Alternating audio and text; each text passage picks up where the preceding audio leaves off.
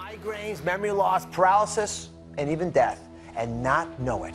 Over 25,000 people are infected each year, but doctors continue to misdiagnose this illness over and over again. By the time your symptoms develop, it could be too late. This little deer tick is to blame for an illness so looming that some say it could be the biggest epidemic since AIDS. Tonight, protecting yourself and your family from a disease that, according to federal health officials, is 10 times worse than previously thought. Told myself if the pain gets worse, I just didn't even want to live anymore.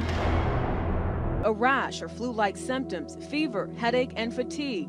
But if the disease goes untreated, it can lead to joint pain, neurological problems, and even heart issues. Amyotrophic lateral sclerosis patients are what we call Lou Gehrig's disease.